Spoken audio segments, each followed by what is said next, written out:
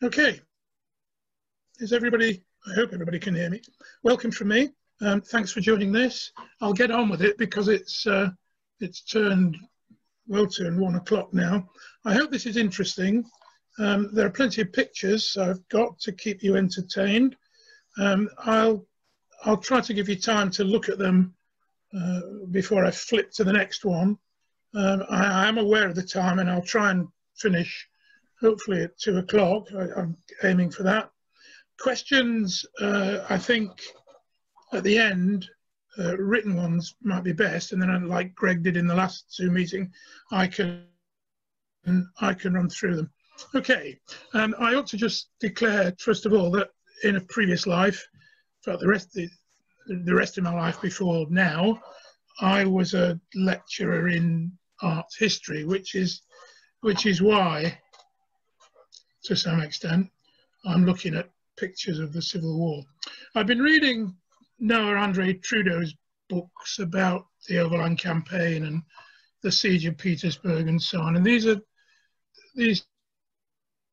books are two of the only ones I've come across which are exclusively illustrated with newspaper artists' drawings. These newspaper artists were known as special artist correspondents, or sometimes just specials. In Trudeau's book Bloody Road South, which is about the Overland Campaign, he writes this at the beginning. He writes, "The newspapers in the 1860s brought the Civil War into the parlours of America as much as television brought Vietnam into its living rooms in the 1960s. Accurate, timely reportage replaced partisan politicking and dilettantism as the driving force of the American newspaper industry. And often as not, that coverage was visual as well as verbal. For alongside the many hard-working field correspondents who toiled,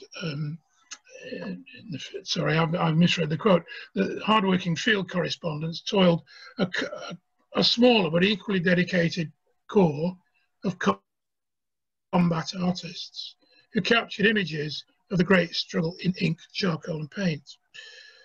For me," Trudeau says, "these images have a vitality and a presence that complement perfectly the words of the soldiers themselves." Trudeau suggesting that in order to understand the war, the drawings can provide evidence alongside the diaries and the written accounts and the letters and the official documents and dispatches and all the other documentation that he and many of us use when we look at the Civil War. For those of us, like all of us who have an interest in this war, the written evidence generally takes precedence and the drawings generally take a back seat. I want to try and redress that to some extent if I can. The problem is, and the same problem is with written evidence as well, the problem is that do the drawings provide accurate evidence of the war? And this is one of the things I should be looking at. Visual evidence of the Civil War takes essentially two forms. The first form, of course, is photography. The second form is drawing. This is the same bridge, by the way. That's O'Sullivan's Chesterfield Bridge in the Overland Campaign at North Anna River. And this is Alfred Ward's drawing. By the way, I'll be talking about Alfred Ward and not Alfred Woad, as is sometimes said. His family, I have it on the best authority from Gary Edelman, his family used the pronunciation Ward, not Woad.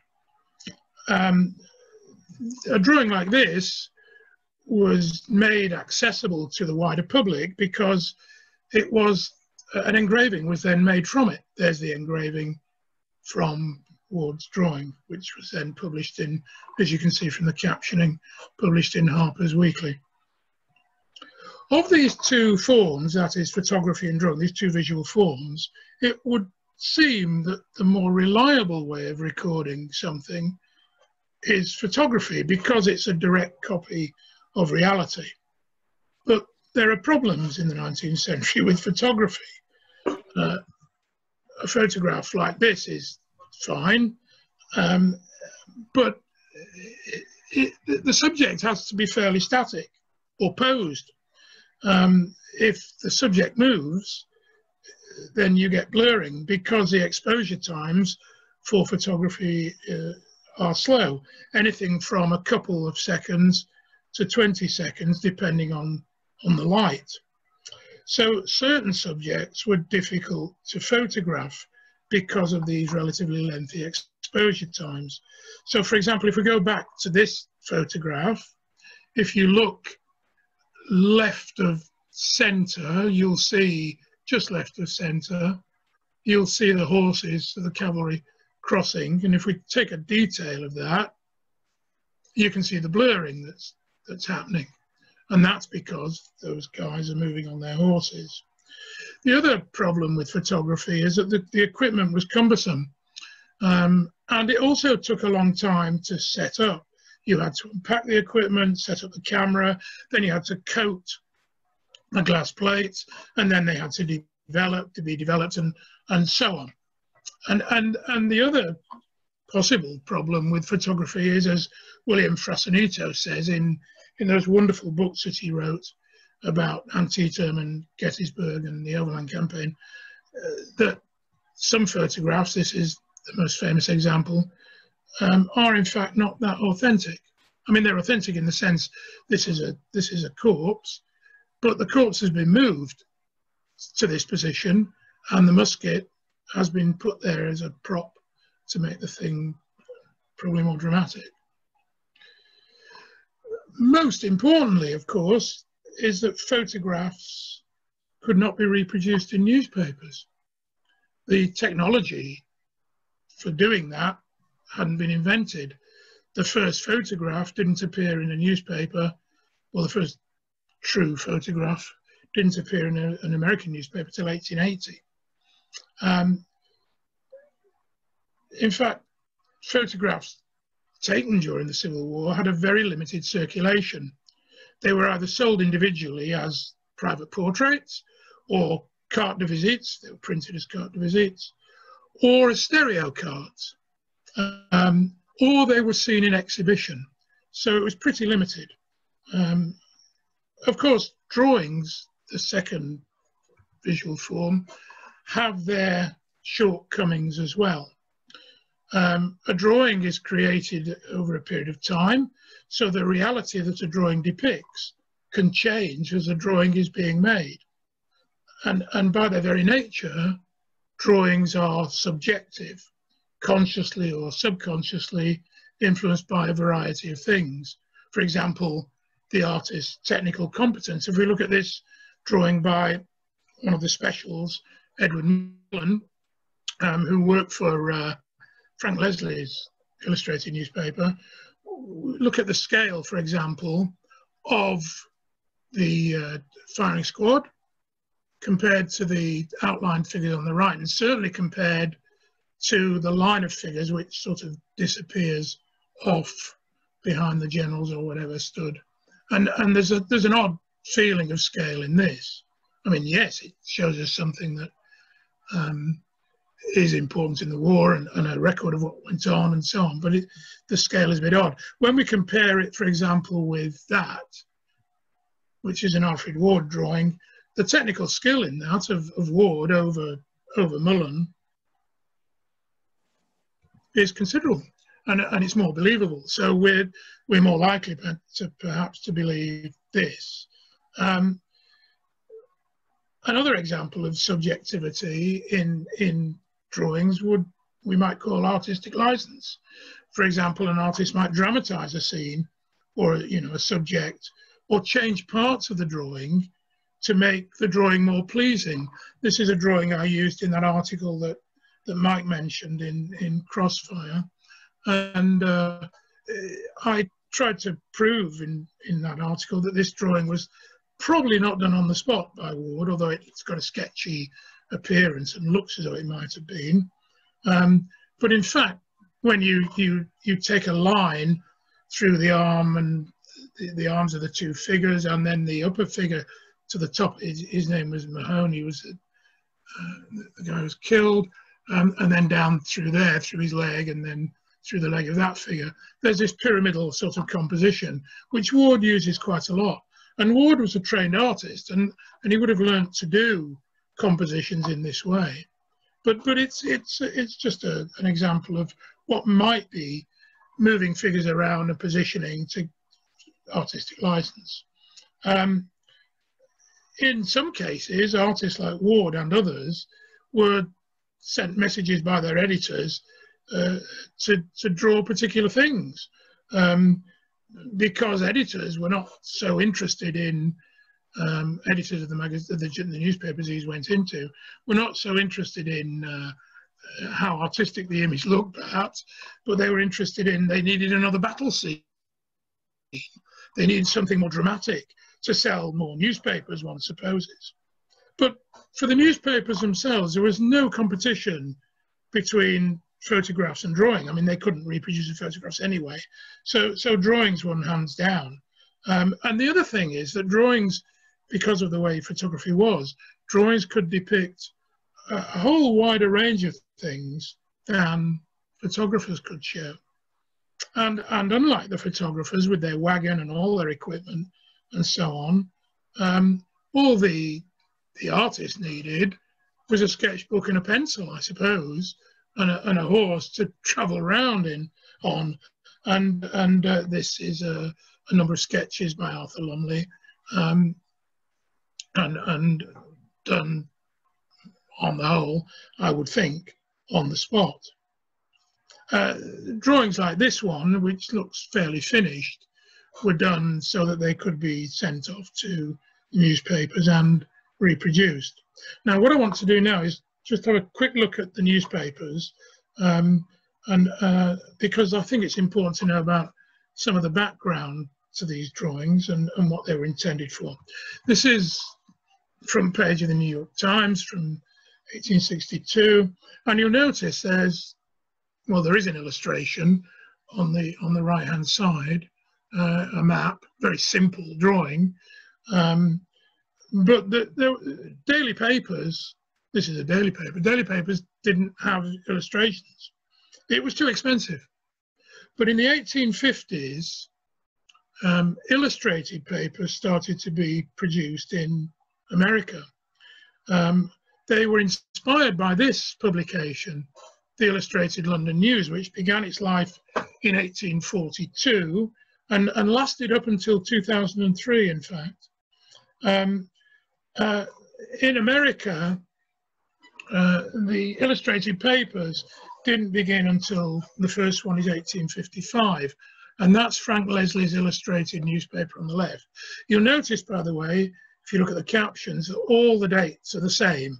So all these newspapers, including the Illustrated London News and these two and the next two I'm going to show you, are from 27 September 62. These were weeklies. So there was time to get the illustrations into them. The Frank Leslie's, by the way, began in 1855. It lasted till 1922. And in 1860, it had a circulation of about 100,000. Harper's Weekly began 2 years later, 1857, lasted till 1916, and its circulation in 1860 was about 60,000. The other two major newspapers, one was the New York Illustrated News, which began in 1859 and only lasted till 1864, when it was renamed the Demorest New York Illustrated News. And I can't find a date when that finished. And the other one, and again, you'll see they've got illustrations on the front and inside. But the one on the right, the Southern Illustrated News, which was a Confederate paper, began in 1862 and ended with the Confederacy in 65. And that only had one illustration on the cover. And it was usually the picture of a general or somebody. In this case, it's Stuart. And it was a very limited illustrated newspaper. Now these newspapers, the three other than, not the London one, but the three other than the southern one, were produced in New York. And these things were big business. They were big business, massive circulations, really. This is Harper's Weekly's building, photographed about 1870, so after the war. Massive building. And this is an engraving of a cross-section of what was going on in that building. They employed writers, editors, engravers, compositors, machinists, cleaners, everything. I mean, it really was big business. And of course, they employed writer correspondents and artists, special artist correspondents for specials. This is a double-page spread from Harper's in 1864, drawn by Thomas Nast. And you can see in the middle at the bottom a sketchbook, an artist's sketchbook. And then the other images in the little vignettes, little triptych vignettes, show writers, and maybe the one on the left shows an artist drawing. It's difficult to tell, but it's called, as you see at the top, the press on the field. So correspondents going out and reporting on the war, following the armies, and artists following the armies. And this one is again from Harper's, a section of a double-page spread, I think, and it's Winslow Helm, a famous artist, certainly during and mainly after the war, great artist, painter, but he was a correspondent during the war. And it says underneath, you can see under his foot, a special artist, and you can see his drawing on the left-hand side, two 6'7" soldiers. They're these tall guys, and he's actually there sketching in the field or camp or whatever it was. So there are images of them. When the artists had made these drawings in the field, they sent them back to New York. This is Alfred Ward's drawing of the Army Mail, and there's an engraving of this as well, published in Harper's. But they send them back by the Army Mail, or they send them back by dispatch rider, courier, on horse. And it took at least a couple of weeks for the newspapers to engrave the drawings, make an engraving of the drawings, and print them. So the events of any one day weren't in the newspapers till at least 2 weeks later. This is the engraving room at Harper's. They look as though they're bookbinding here rather than engraving, sorry, but it's listed, the image I got, this says engraving room at Harper's. So all these guys are working away on blocks of wood, carving into the blocks of wood. And I'll tell you about that in a minute. Well, I'll tell you now. This is a drawing by Alfred Ward, made at Fredericksburg. And then this is the wooden block made by an engraver back in New York from the drawing. And you will immediately see, if I go back to the drawing, you see the way around. So the guys with the wire are running from right to left, and here they're going, because when you print, it prints the right way around, of course. So it all had to be done backwards. And there's the engraving that came from it in Harper's. The engraver would have a block of wood, quite a thick block of wood, very smooth, of course, on the surface, and then they would cut away with engraving tools, and the bits they cut away would not print.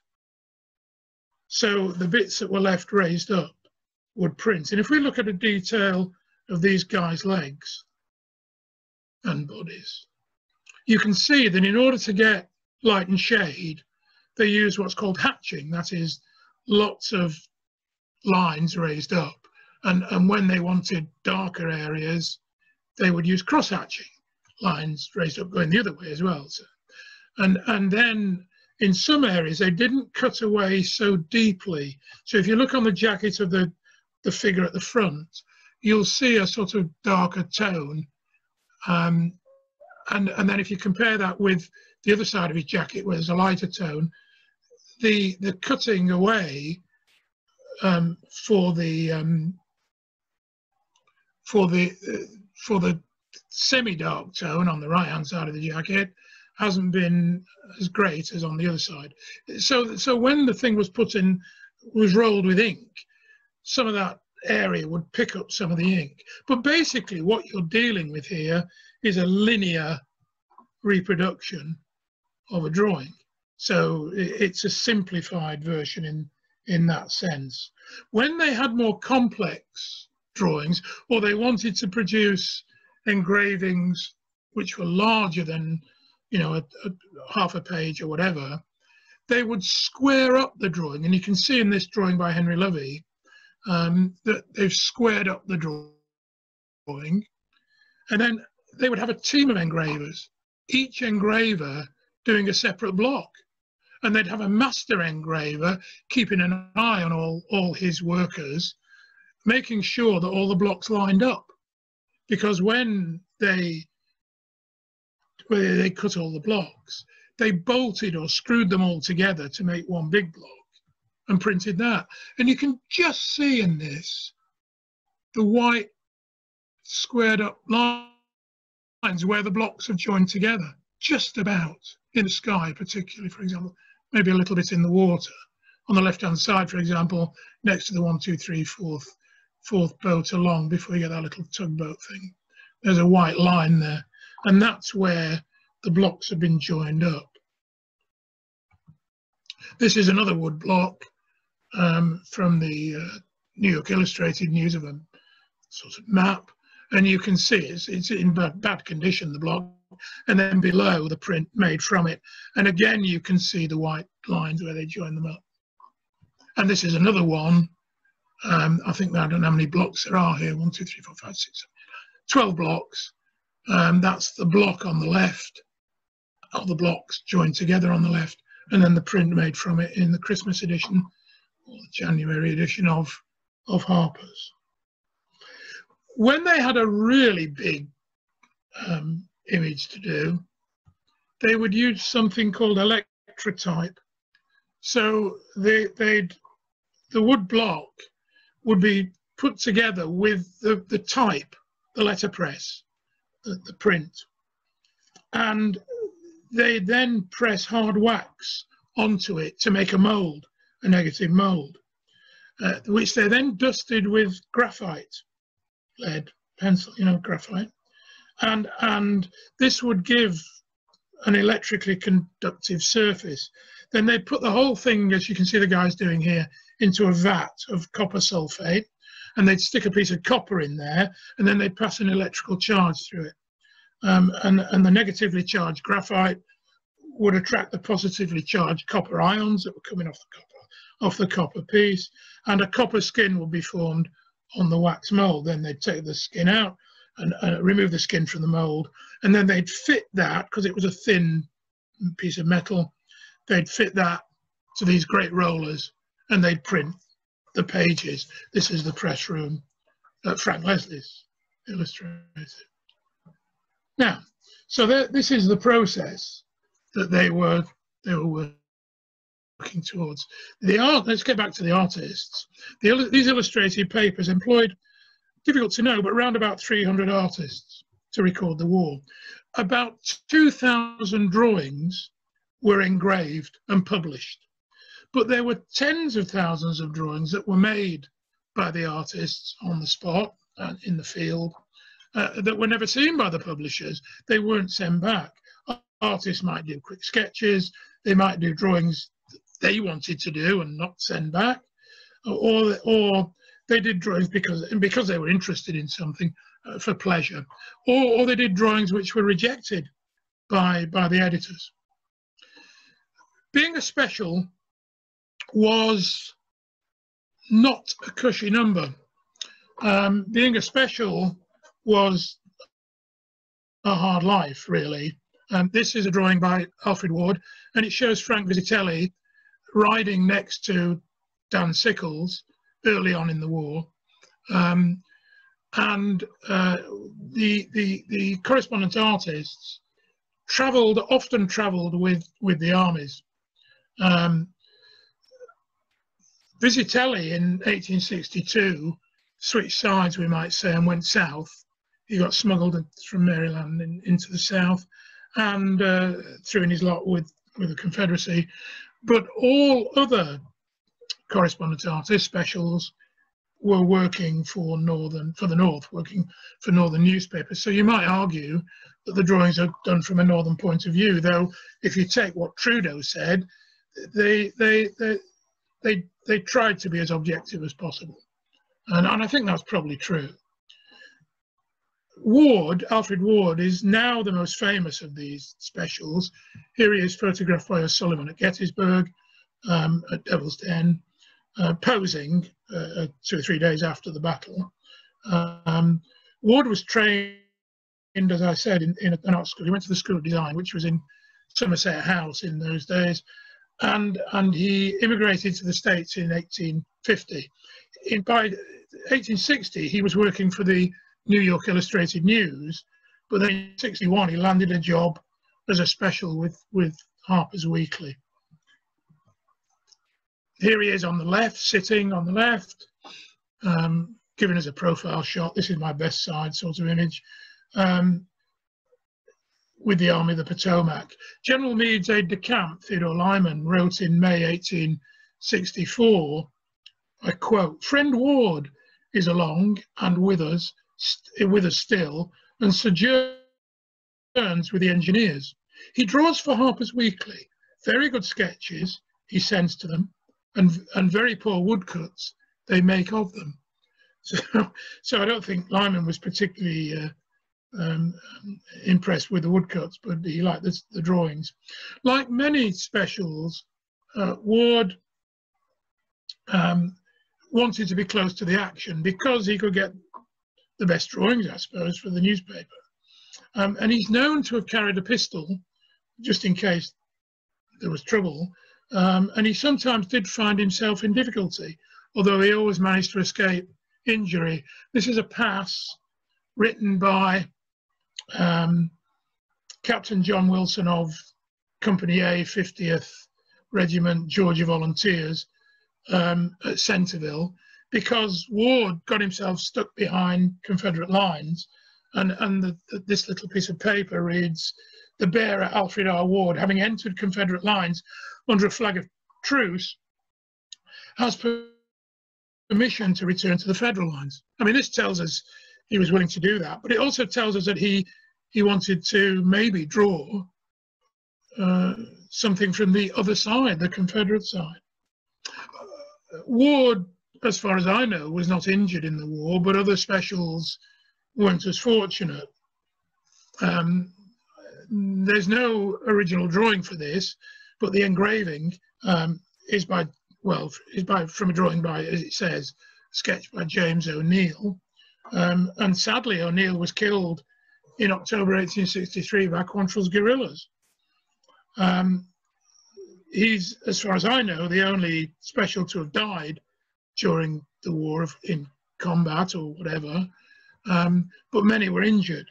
This is Theodore Davis, and Davis wrote, "There is still a reminder of an incident where he was shot at, in fact, in the form of a scar on my left knee, as large as a $1/2, made by the bullet that killed my horse." And this, Edwin Forbes. After the Second Battle of Manassas, this is a drawing done at that battle by Forbes. Forbes wrote, "I was in the hottest of the fire for quite a while. When I attempted to get away, I found myself cornered. I started with a party of skirmishers through a dense road leading my horse, and after passing under a severe fire of shell, I got a safe position." And Edwin Forbes again, writing to his editor at Frank Leslie's newspaper, "I send you a batch of sketches," he writes, "which I'm sure will interest your readers. They have been taken at considerable risk, for the country is overrun with small gangs of sneaking secessionists who are bloodthirsty, or as bloodthirsty as Albert Pike. For one day I got an escort of 10 men and made some sketches in comparative safety." And this is a drawing by Henry Lovey, Lovey came from Cincinnati, and his hometown newspaper, the Cincinnati Daily Gazette, reported that Mr. Lovey was a running target for sentries who mistook him for an enemy scout. Fortunately, their aim was not so good. And this is John Hillen, again working for Leslie's, Frank Leslie's. Hillen was captured at Chickamauga and then was badly wounded during Sherman's Atlanta campaign. He was in the army, but he was also freelancing for Frank Leslie's newspaper. On the back of this drawing, he writes, or he wrote, "Our men supplying the prisoners with bread and tobacco," quite different from the treatment our men receive from the Rebs. The dangers in battle were one thing, but there were also other dangers. Harper's Weekly's Theodore Davis, special artist, was detained in Memphis at the beginning of the war, and he wrote this ironic report to accompany this image that he made. On his arrival in Memphis, special artist Theodore Davis was awaited upon by the Vigilance Committee, who inquired who he was, where he came from, what he was doing, where he was going, and whether he didn't need any hanging. Having obtained answers to these various questions, the committee then proceeded to inspect Mr. Davis's trunk. Finding at the bottom a number of sketches, they examined them minutely, and each member, by way of remembering Mr. Davis, pocketed 2 or 3 of the most striking drawings. As the only revenge Mr. Davis could take on these polite highway robbers, he sketched them in the act of despoiling him. As well as the dangers of battle, of people like this threatening to hang him because he was from the north, special artists also faced other hardships.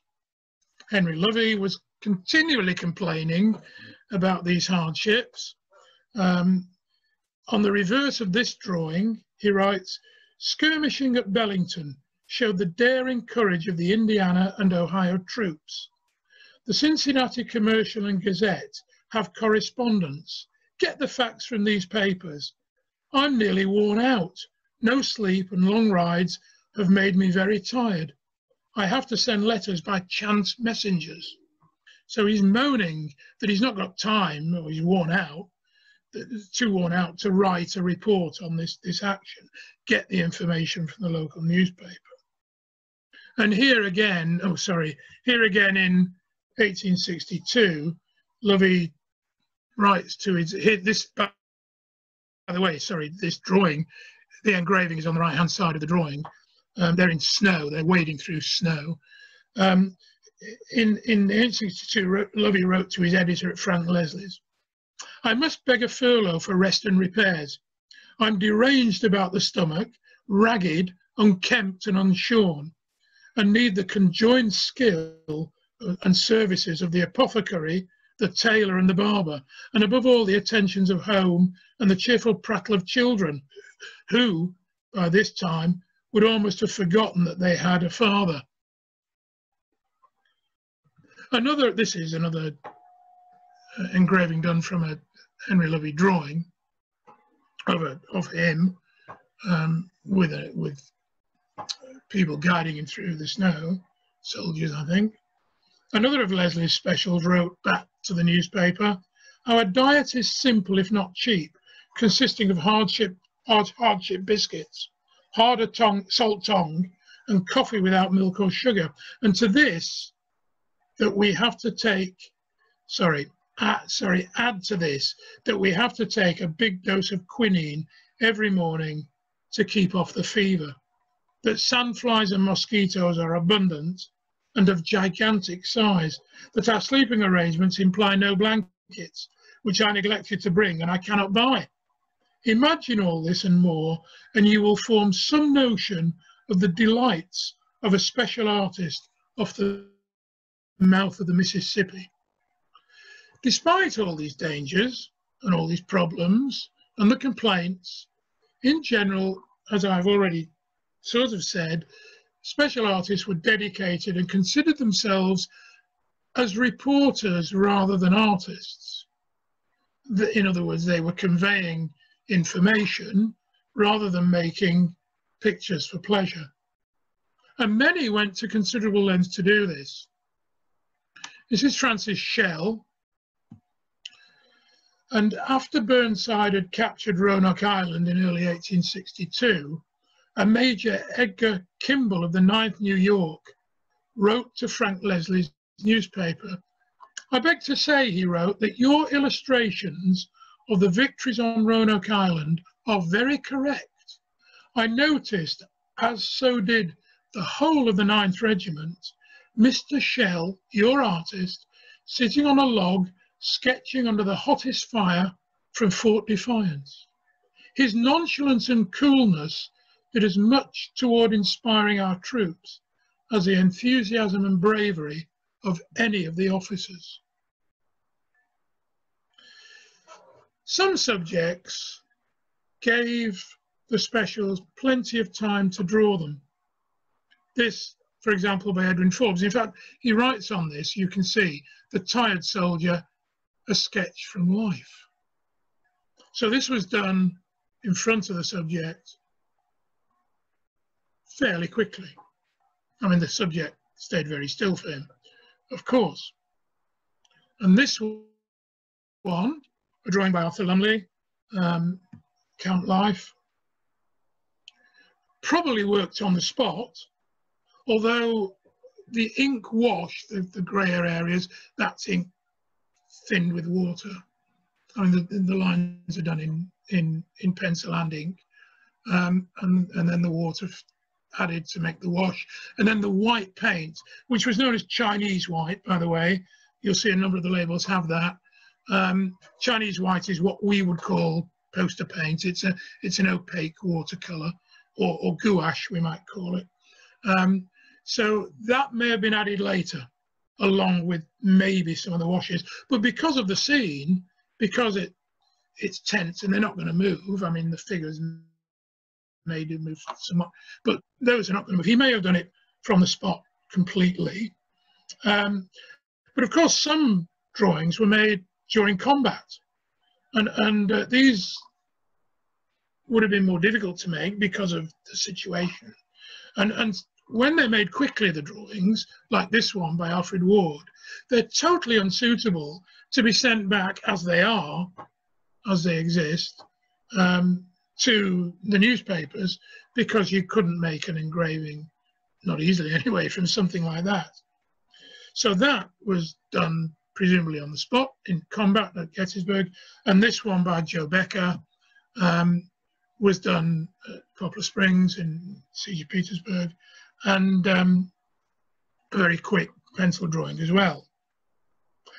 These quicker sketches that were done, we might think of as being more authentic than the more finished ones, but we'll see how that pans out as we move on. Many of these drawings had written notes with them. This one by James Taylor has, for example, and to some extent these notes are for the artist, because maybe at a later date, in fact quite likely at a later date, the artist would, back in his camp, back in his tent, wherever, he would then do another version of this, a more finished version, and he would need notes to help him be as accurate as possible in doing that second version. Or in some cases, if I go back to this, not that Ward did this, but the artist might draw over the top of this in a more finished way. But the notes, the written notes on these things were done for more detail. And sometimes the notes on these, this one done at Sharpsburg, you can see the notes at the bottom. By the way, on these drawings reproduced from New York Public Library, on the bottom left-hand corner, you see they got printed on. That's not part of the original drawing, it's the library thing. But you can see along the bottom all the notes, and then there are other notes as well. Some of these notes may have been made by the artist from what he saw, so he could remember, but they may have been added from the artist talking to participants in the battle, in this case, and then one might argue, are they as valid or as authentic as just the artist writing the notes? Well, I mean, I would argue they were. And this one by Henry Lovey at Shiloh, lots of notes on this. So, you know, these notes, these sorts of sketches would never have found their way back to the newspapers. The most common way, as I've said, of making, well, I've intimated of making a drawing to be sent back, was for the artist to take his sketches back to his camp at night and redraw them in a more finished way, so that when they got back to New York, the engravers could make copies of them. This is Theodore Davis, and Davis wrote with this, which was published in a much later magazine, as you can see. Maybe not even done during the war, but nevertheless, it shows what he did during the war. He wrote that he made sketches, which I quote, were often finished at night by no better light than that of the fire.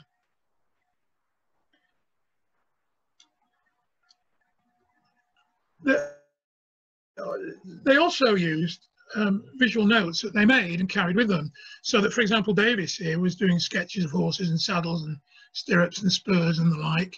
And then he would use that as reference to when he made more finished drawings back in camp from the sketches he'd done on the spot. And the same on the right-hand side with uniforms. Alfred Ward sketches with notes and little drawings of uniforms, so that things were accurate in the final drawings. One way of creating a more finished drawing, which would be suitable for the engraver to make tonal effects using his hatching and cross-hatching, was to use Chinese white highlights, in this case to get the effects of musket smoke, gun smoke.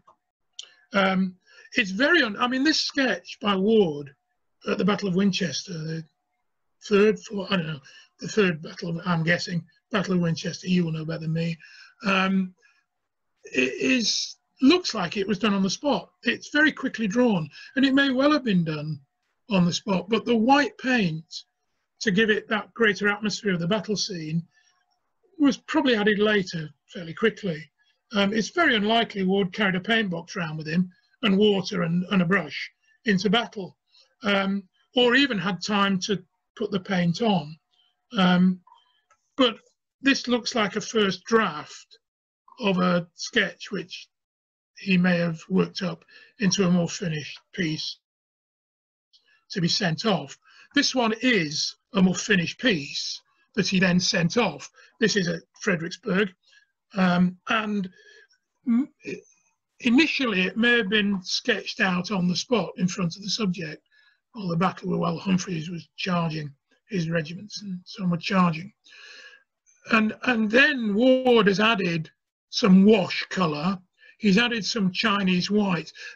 He's also picked out, with a slightly thicker watercolour paint, some darker areas. The guy on the horse with the sword, the house in the distance, these figures in the mid-ground, and so on.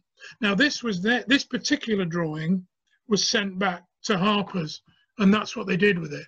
Yeah, that's what the engravers did with it.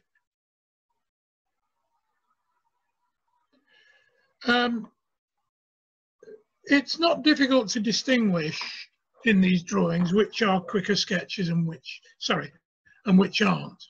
Oh, this is this is another one by John Hillen, where he's probably drawn some of this on the spot and then worked it up using brown ink wash over the top. And sometimes, very, very rarely, colour was used. This is the same drawing, by the way. So the top one is Fredericksburg, and then there's a close-up of the two houses in the middle left.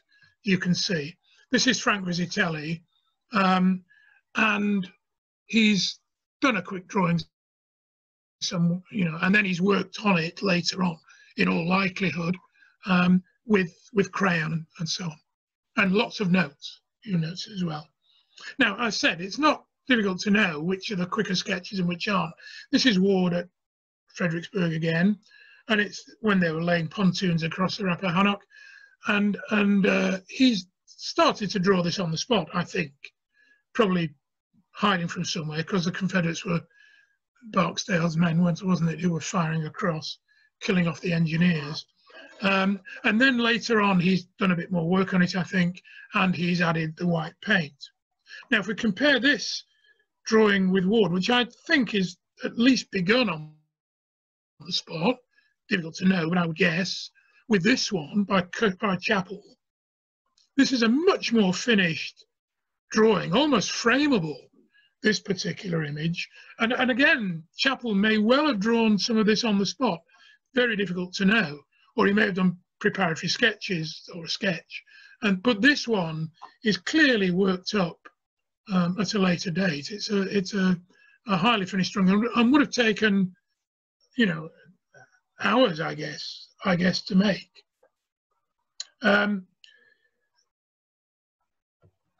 This one, again, a very finished drawing by Andrew McCallum.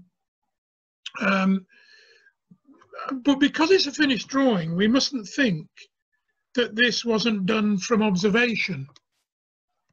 In this particular case, I think it probably was done from observation, although a lot of the detail would have been added later and so on, particularly the lines in the sky of the mortars, directions and whatever's going on there.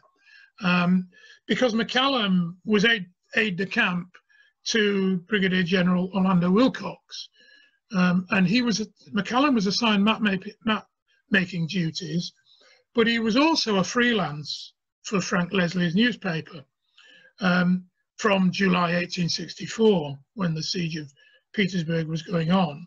So he had first-hand experience. He had plenty of time because Wilcox gave him time to do drawings like this. And then this was sent off to Leslie's, and that was printed. That was the engraving made from it. Fantastic piece of engraving, that. It seems to me that the gold standard of a drawing we can call an authentic sketch, an authentic record of what went on, is not just the on-the-spot sketch, but also the worked-up drawings. If we would imagine, but would things be so simple? No. This is a drawing done by Ward. I think it's when, probably at Appomattox, was it? Somebody surrendered, didn't they, to Custer? A flag of truce was brought, and it was Lee's letter, I think, to Grant. I think, anyway, but you'll know better than me. But anyway, if we look at this quick drawing, this is Custer, just to the left of centre, the highest of the figures on horses. And you notice Custer's horse is not finished. Now look at this. Same image. So what Ward did, I think, was to sketch this maybe as quickly as he could, maybe on the spot, and then to rework it as that. And in this one, he's repositioned the figure. He's given us a much more pleasing composition, arrangement of the figures within the rectangle of the paper, and he's made it more legible as to what's going on. The Confederate riding up with the flag of truce and so on, and Custer and his minions waiting. And if this, you might think this example then confuses accuracy and truth and authenticity. But the engravings published in the newspapers throw into focus as well sometimes the pernicious influence of editors. This is a Frank Visitelli drawing. And Frank Visitelli, I think, writes about how his life was in danger at Fredericksburg. He nearly got killed. A man not far from him was shot and so on. But when he sent this back to the Illustrated London News in London, this is what they did with it. Doesn't look like the same picture. if you look at the house on the right-hand side, oh, sorry, I've gone the wrong way, I beg your pardon, there's that house. And then the line of figures, they are there, but then it's been changed to some degree. Same is true of this, Edwin Forbes, Cedar Mountain. There aren't many drawings of the battle, Cedar Mountain or Slaughter Mountain. And this is what the newspaper, Leslie's, did with it. It's completely different. So, and this one is a Lulu. This is Henry Lovey's Wilson's Creek drawing, General Lyon being shot. Chances are that Lovey didn't see this, but he probably had lots of, maybe he did, but lots of people telling him. And in fact, at the top, you can see a little sketch of Lyons' hat and so on. So he was after accurate detail. And when he sent this back, I assume he sent it back to Leslie's newspaper, they didn't want to print it. And what they did was get him to draw another one. And that's what they printed. Because they wanted a more dramatic, melodramatic, you could argue, image of this early on in the war, this general being killed. So editorial censorship, we could call it, of sorts, also played a part in the accuracy or inaccuracy, inauthenticity of some of these drawings. But there are a few instances, not many I might think, where the artists themselves didn't depict what they saw, or to put it another way, they depicted what they didn't see. This is Henry Lovey. Now Lovey, these are Confederates in the foreground. Lovey was a Northern artist working for Frank Leslie's. He wasn't with the Confederates at Montfordville, so he couldn't have drawn this from life. And he couldn't have drawn it from life anyway. It's too animated. It's, you know, even a quick sketch and then working up from it, you know, it's so detailed. But he could have drawn it from other people's evidence, verbal evidence, even prisoners' evidence of what it was like. And he gets certain things right. And he probably was at Montfordville, though he wasn't in this position. The Confederates had to charge through an abatis of fallen trees and so on. And then in the background, you can see the bridge over the Green River with its 3 brick piers, which is accurate. So he went for accuracy, but he gave us a picture which he couldn't have seen, really. And this drawing by Visitelli, which I use in the article that Mike mentioned in Crossfire, and I go to great lengths with evidence to prove that Visitelli wasn't at Chickamauga when this happened. And in fact, the scene he sets it in wasn't the field or wasn't the area where Hood was wounded. He was there the next day, Visitelli, and he was taken across the battlefield by Longstreet's adjutant Moxley Sorrell and shown fields, and he said, well, this is a nice field, this looks good, and he disappeared off and made a drawing, and this is the drawing he made. And so it's accurate to a degree. In fact, it's got a lot of accuracies in it, because he spoke to lots of people or a number of people who saw this event. So, you know, but it's not what he saw.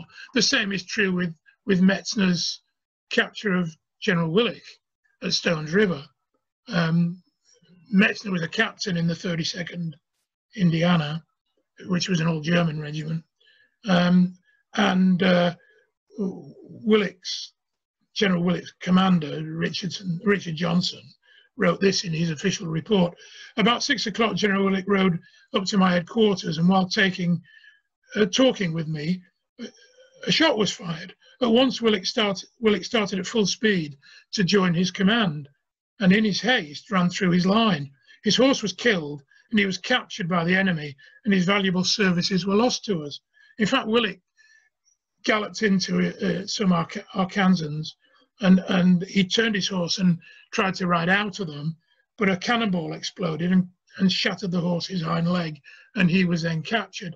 Now, Metzner could not have seen this, but some people did, I guess, and this is why he drew it. Or maybe he made it up. Who knows? And this, by Ward, is almost certainly made up, although there are, to a degree, factual accuracies. This is General Polk being killed on Pine Mountain. You can't say that Ward was stood next to Polk, Johnson and Hardy when the shell exploded and killed Polk, but he drew it. And we have Hardy and Johnson walking away, which is what happened. And the same with this by Ward of Reynolds, again, an image I use in the article in Crossfire. The chances are, I mean, he may have been there when Humphreys was, when Reynolds was shot, but it's like 99.9% unlikely. And if you read that piece, I put evidence forward for that. On the back of this, interestingly, is this, a really detailed account of what went on and a map of what went on, done obviously after the event. This drawing, by the way, wasn't even submitted, as far as I know, to Harper's Weekly. It wasn't engraved in Harper's Weekly. And the death of Reynolds was something of a small obsession with Ward. He made an engraving of that drawing, or he had an engraving made, which then sold. I guess he took the profits from it, and people would frame it and buy it, frame it, put it up. But he drew this as well. This is a little drawing, little sketch. Whether it was made in 1863 is anybody's guess, of Reynolds being killed. And this was another one. And this wasn't made in 1863. This was made after 1880 and before Ward died in 1891, because this is drawn on the back cover of the magazine on the left, the Salon.